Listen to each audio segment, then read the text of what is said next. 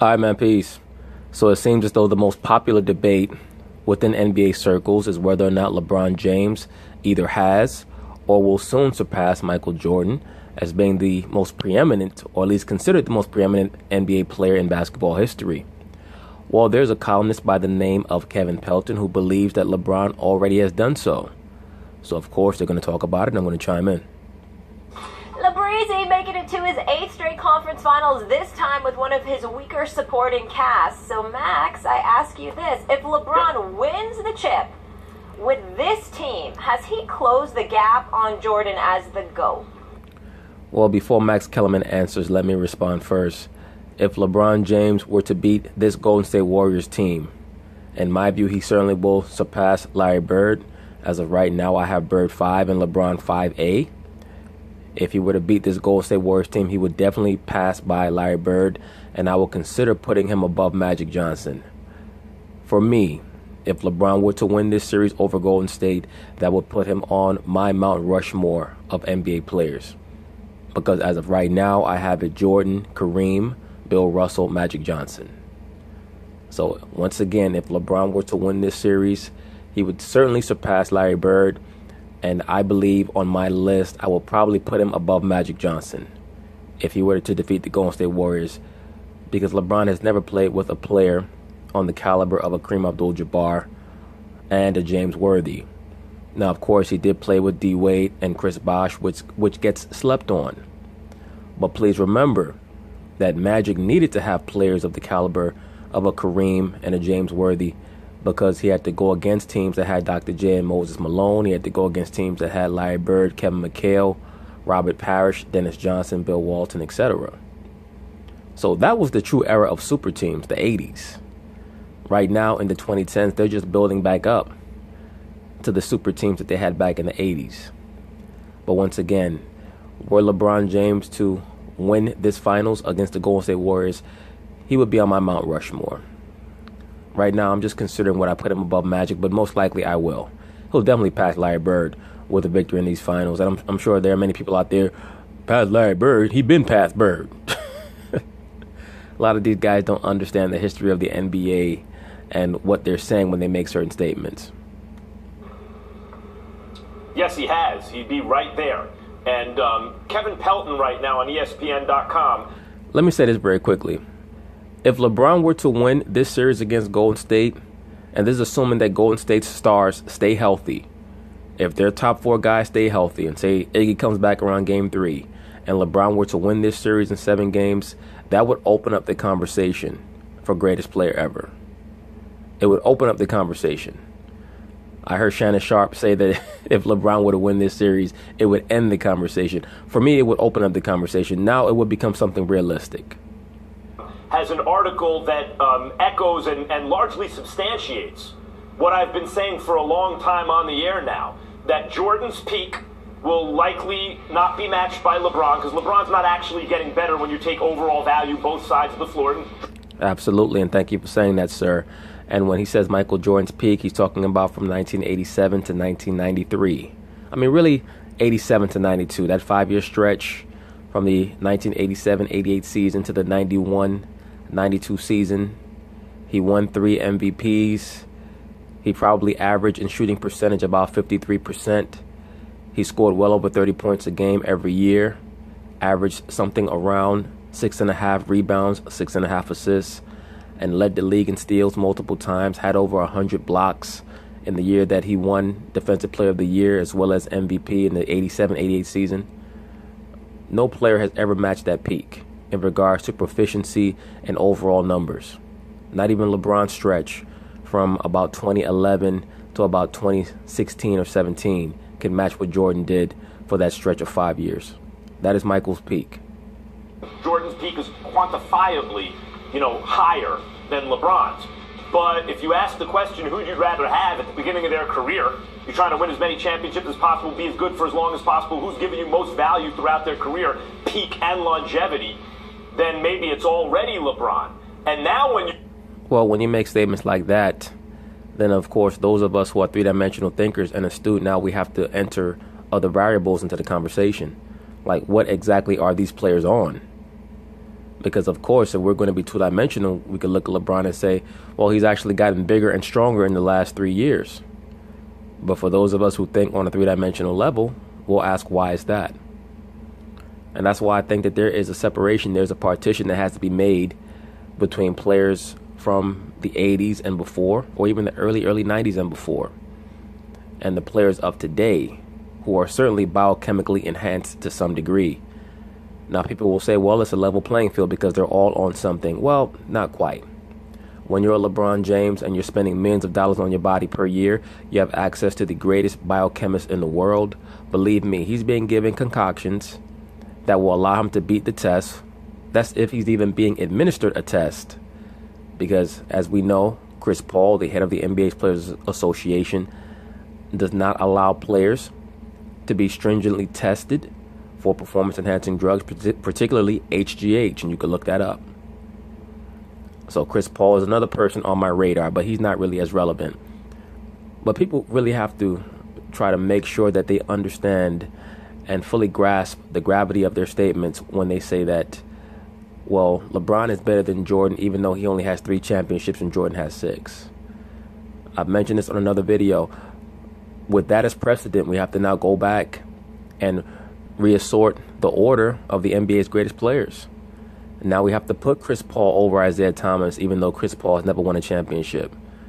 Because more likely than not, he's going to end his career with more points, more assists, and more rebounds than Isaiah Thomas. That's if he has not already passed him in those different criteria. Even though Chris Paul has never won a championship. Because we're going by cumulative numbers. We're going to have to go back and put Dirk Nowitzki over Larry Bird. We're going to have to put Karl Malone over Tim Duncan. Because we're being told now that it's strictly about longevity and cumulative numbers as opposed to success in the final round of the NBA playoffs. When you talk about the other stuff that goes into being the GOAT, one of the drawbacks about being the monster, the invincible monster, which was Jordan, at his best, none of those finals teams took him 7 games. Jordan, the first time he got... And Jordan actually is being penalized for being too great in the NBA Finals. Now, the modern day, quote-unquote, woke generation, liberal blacks and liberal Caucasians, etc., are trying to revise history and claim that he did not face great teams in the finals. And LeBron is 3-5, soon to be 3-6 in the finals because he's facing super teams. Let me say this very quickly. That Seattle Supersonics team from 1996 could guard the entire floor. They had the Defensive Player of the Year in Gary Payton, and they had multiple players that could make 3-point shots. They would be an NBA championship level team today. No doubt in my mind about that. The Utah Jazz from 97 and 98, who made the finals in back-to-back years, people like to look at footage of them and claim that they couldn't play today. They wouldn't be as great today because supposedly they did not have great athletes.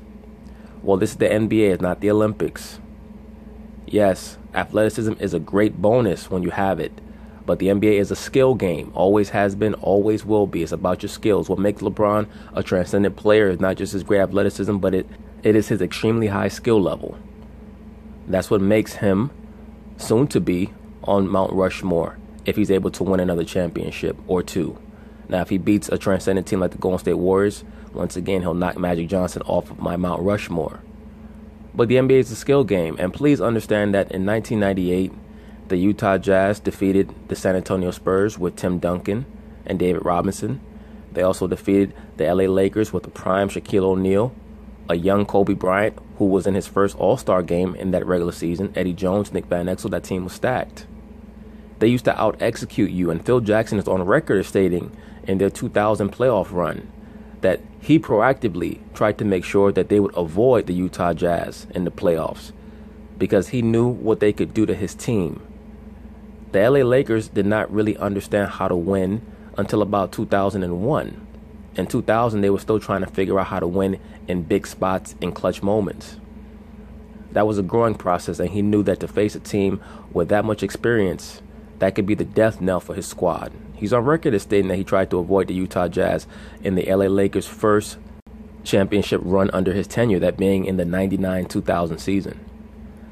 So people truly don't understand the game. They try to look at old footage and they see a Caucasian and say, well, he can't play because he doesn't have a 40-inch vertical, all type of nonsense. But they conveniently forget how J.J. Barea at 5'6", 140 pounds, shut down LeBron James. Ain't that a bitch? Got an all-star, as I've mentioned. Scottie Pippen lost his Game 7 to the Pistons, the defending champions, by the way. And Pippen didn't play Game 7 because of migraine. Then Pippen made a leap forward. He got better than he was the previous year. And so in his second season with an all-star who is now in his prime, Jordan never again didn't win the championship in under 7 games. He keeps saying that Pippen did not play in Game 7 of 1990. Scottie Pippen stated himself he could not answer the bell. He tried to play. He folded up under the pressure. And 1990 was not the Bulls' season to win the championship. The Pistons were better than them mentally. The Bulls were not ready. So, Michael won 6. He gets credit for 6. In 1990, Scottie Pippen could not answer the bell. It would have taken the Bulls' best effort, both physically and mentally, that entire season for them to win Game 7 in Detroit. It was not going to happen.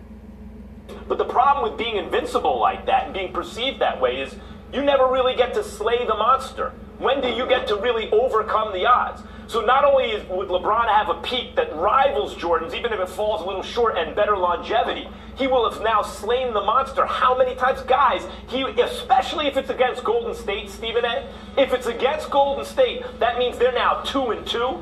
And by the way, that was a 73-win Golden State team that then added Kevin Durant. LeBron wasn't on the 73-win team, and he didn't add Kevin Durant. In fact, he lost Kyrie Irving. Whether that's of his own doing or not is besides the point. The fact of the matter is, Golden State won 73 games. Kevin Durant joined the team. LeBron James beat that 73-win team. Well, once again, we all know why LeBron and the Cleveland Cavaliers were able to defeat the Golden State Warriors in the 2016 finals. There were a bevy of things that happened in sequence that assisted him in being able to overcome that 3-1 lead. I'm not taking anything away from LeBron. He's an all-time great player. But let's please understand that there were about 7 or 8 things. It wasn't even like just one player went down with injury, because that happens. But when Draymond Green gets suspended, when Steph Curry has a debilitating injury that he never seems to be able to get over throughout those playoffs, especially in the finals. He was never the same after he came back. When you have an Andre Iguodala who had full body spasms that stopped him from being able to play defense to his optimal. When you have an Andrew Bogut who goes out with a gruesome knee injury in Game 5 of that finals. So on and so forth. It was just too many incidents, one after another, for anyone to think that Golden State was going to be able to recover from that. And then, of course, you had that freight train, LeBron James, just coming down the lane unmolested. Loses to them the next year because they added KD and now lost Kyrie Irving. And if under those circumstances, he then beats... Did you hear what Stephen A. Smith said? He said after the stimulus package, he's talking about when Draymond Green got suspended. Because even he knows if Draymond is there in Game 5, that series is over in 5.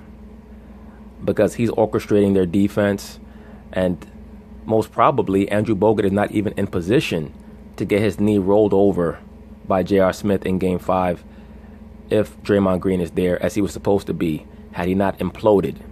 Beats Golden State? What else can he do?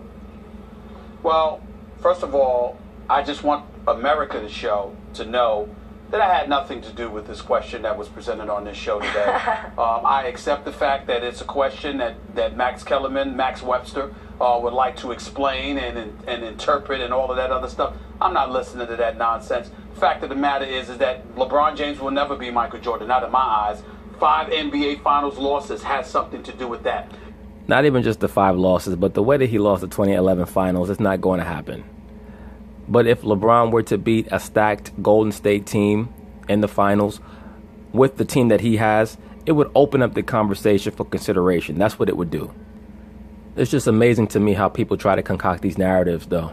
Now it's, well, all of LeBron's teams were the underdogs in the finals. Well, why is that? Because from 2010 all the way to 2016, LeBron had the team that on paper was viewed as being the most talented in the NBA. And supposedly, he's the best player in the NBA, and now he's talked about as being the greatest player ever. So why is his team underwhelming to such a degree in the regular season that they're considered the underdog by the time they get to the finals? That's a reflection on him, that so many of his teams are considered the underdog when they get to the finals. It's not that he's some little engine that gets to the mountaintop and finally slays the dragon. No, his teams underwhelm in the regular season. because they're playing in the LeBron James system. Michael Jordan's teams, you never felt like there was any juice. There was not one drop of juice left in the tank in regards to their ability to play at their optimal best. That's why they had so many seasons winning 60-plus games, and Jordan and Pippen would max out on both offense and defense. That's what made them the Goliath. It wasn't that their team was stacked, because their teams were not stacked, no matter what these idiots and these revisionists try to postulate to the people. The first Bulls 3P team had 2 Hall of Fame level players, 2 All-Stars, that being Michael Jordan and Scottie. The second 3P team had 2 Hall of Famers, and once again, only 2 All-Stars, that being Michael and Scottie. That's it. That was not a super team era. And really, if we want to go there, they slayed their dragon in '96 when they swept the Orlando Magic, because that team was stacked, and that team was supposed to take over the Eastern Conference for the remainder of the '90s. Michael Jordan broke up that potential dynasty.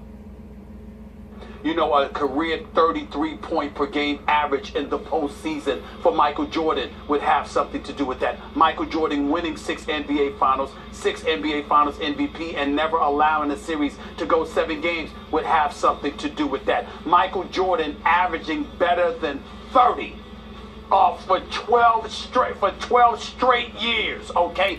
Well, that's not accurate. Michael Jordan did not average over 30 for 12 straight years. You just pulled that out of your ass, Stephen A. Smith. That would have something to do with that. And that's in the postseason, too, not just the regular season. Not to mention the fact that the level of competition does matter to me. I think about the road to prosperity. One of the things I lamented about this particular player series is this is where, and by the way, can I get my graph, please? Because remember, I'm about to be just a touch little critical of the greatest player in the world, who's one of the greatest players to have ever lived in LeBron James, who should be on the Mount Rushmore and all of this other. We got to make sure let's make sure we read up there. Great father, great husband, generous philanthropist, actor, director extraordinaire, the LeBron James Family Foundation, the I Promise Initiative. And look at the bottom, at the very bottom in tiny font, it says, also a great actor and clutch player, played all 82 games, clean diet. Now, I wonder, when it says clean diet, what exactly is that referring to? Is that referring to just food, or is that also in reference to performance-enhancing drugs? Because, as I've noted in numerous videos that I've made, Stephen A. Smith clearly has alluded to LeBron James using PEDs in many of his more cryptic statements. Did I leave anything out? I just want to make sure I didn't leave anything out, because my God, we're getting back to basketball. I'm trying to stay with basketball. I'm not questioning LeBron the man. I'm not questioning LeBron the human being. I'm not questioning LeBron James the chair, the philanthropist. I got a question I'm not questioning LeBron the businessman. Hold on, Max, because his kids might be watching. His boys are definitely watching. The supporters are definitely watching. I want to make sure that that before I let you go, Max, I just want to ask you one question before I finish my argument. Well, before you finish your argument, let's also note that you're not questioning LeBron the politician either, because that's his main alter ego, is as a politician. I'm going to come to you and then I'm going to finish my argument. I want to ask you this question, man. Have I been kind enough, Max Kellerman? Have I pointed out the things that I need to point out about LeBron James so I can actually not be accused of eviscerating him just because I had the temerity, the unmitigated gall to bring up something slightly critical about basketball? Have I covered all the great things about LeBron James? Have I done it? Well, you have to do that because LeBron has such a fervent cult of personality, as all great politicians do. You do have to make sure that you let people know that you understand how great of a player he is, and he needs to hear that, because it's very clear that the brother LeBron James, even with all his great accomplishments, is still very insecure for whatever reason. Did you mention his acting?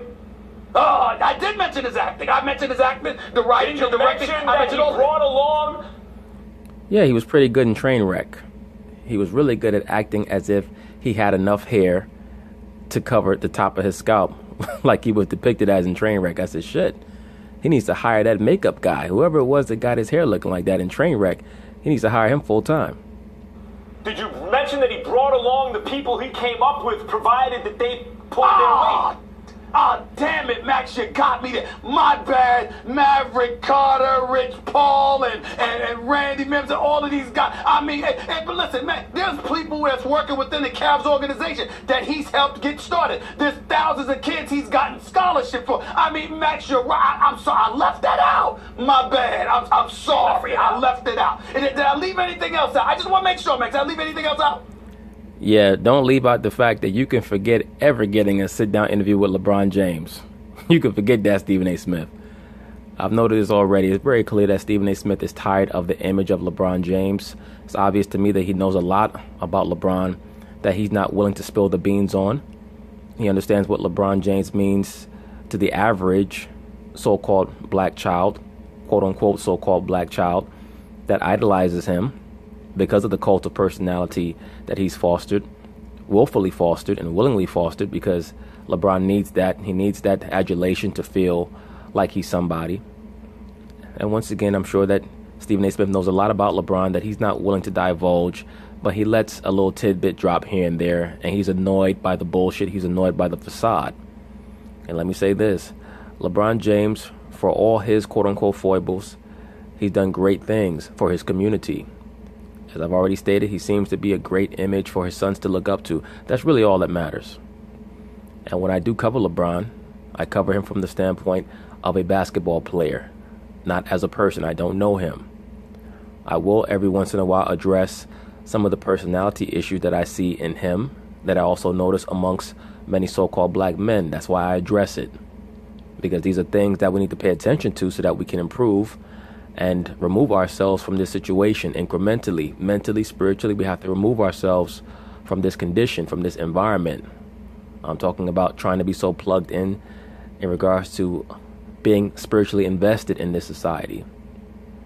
It just is what it is. But just getting back to LeBron James, it's very obvious that Stephen A. Smith knows some things.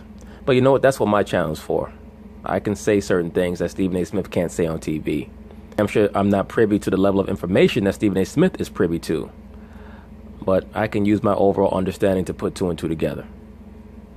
Probably, but it's only a 2-hour show, Stephen A. And okay, it's only a 2-hour show. My bad, Max Kellerman, my bad. All I'm trying to say is this. From a basketball perspective, I just lamented the other day, Indiana was babies.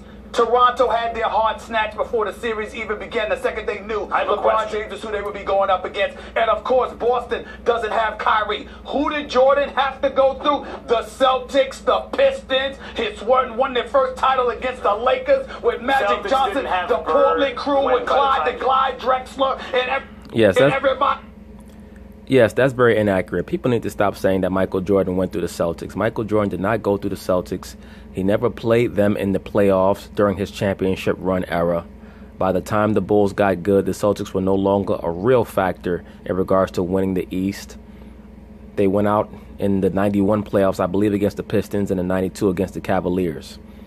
So the teams that the Bulls played in the conference finals were the teams that beat the Celtics in the semifinals. The Celtics were never in the Bulls bracket in the second round. So by the time whatever team it was faced Chicago that were in the Celtics bracket, they had already defeated the Celtics and then met up with the Bulls in the conference finals. Everybody else, Utah twice. What about the Indiana Pacers with Rick Smith and Reggie Miller and all these? What about the Knicks? Well, Stephen A. Smith, people are going to poo-poo those teams today. That's part of the strategy to market LeBron as the greatest ever. The Knicks of the 90s were no good. The Pacers of the 90s were no good when Jordan faced them. They don't mention the Orlando Magic, who the Bulls swept, even though they had Shaq and Penny, who, for those of you who never saw Penny Hardaway play, I maintain he would have been greater than Kobe Bryant had he not been hurt. Many people will disagree. It's okay. It is what it is. Penny Hardaway was sensational before he got hurt. The Bulls pretty much ended any opportunity they had to do anything in the East. And once Shaq decided to leave Orlando and go to L.A., they were done. Penny Hardaway got hurt. That was a wrap. What about with Ewing and Oakley and Mason and those for that matter? Huh? All those guys sometimes faced good opponents, sometimes bad. Here's my question for you, LeBron hasn't had to go against that level of competition.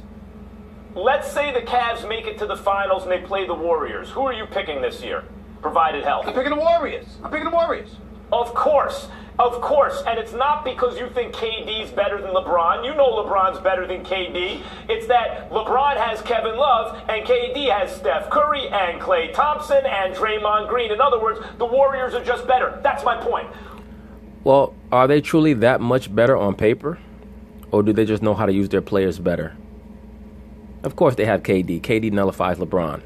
But even before that, the Warriors were considered a far better team than LeBron's team. Why is that? Who in the hell thought that the Warriors would be considered the best team coming into the 2014-2015 season? Steve Kerr's first year, where they won 67 games, came out of nowhere. Once again, LeBron James' team was viewed as being the most talented team on paper, with him, Kevin Love, Kyrie Irving. Why is it that LeBron James' teams keep underwhelming in the regular season to the point where they're always considered the underdog by the time they get to the finals? Why is that? I'm saying that point. I think if LeBron beats this Warriors team in the finals, he will have closed the gap, because I don't think he's going to beat the Warriors team. Because you and I both know he's not going to beat the Warriors team. Because in order to do that, he has to have such a superhuman level of performance, it's almost unthinkable. So if he actually pulls that off, what are we going to say? Did it happen? Hold it. I'm not going to act like it didn't happen. I'm going to give LeBron credit, and he's probably going to be on my Mount Rushmore. Because, Max, you're talking about one opponent.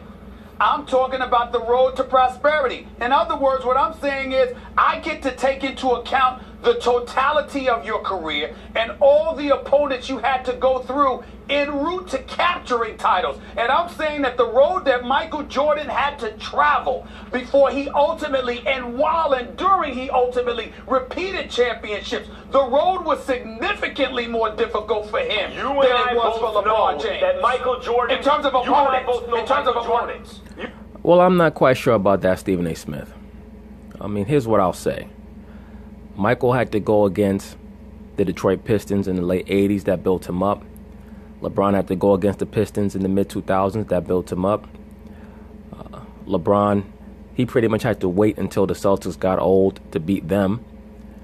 Jordan and his Bulls never even got the opportunity to face the older Celtics in the playoffs. Now, when you compare Jordan's competition in the 90s to LeBron's competition in the 2010s in regards to their conference, I think that the Knicks and even the Pacers in 98, I won't say Miami in 97 or Cleveland in the early 90s, I don't think that they were viewed as teams that really had a chance to beat the Bulls. Jordan was just so transcendent that once he was able to get to the mountaintop, no one was given a truly realistic opportunity or chance to beat them. Now, with LeBron in the 2010s, I mean, there were some series against the Pacers or against the Celtics or the Bulls where people thought, but it was pretty much the same dynamic. The difference is the finals. LeBron has never shown himself to have the true ability to rise to the occasion in every finals.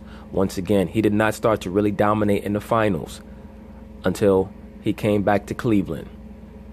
He was good to very good in the finals with Miami, or sometimes horrific like he was against Dallas. He was very good in the series against Oklahoma City. He was pretty good in the first series against San Antonio. For him, he was average in the second series against San Antonio.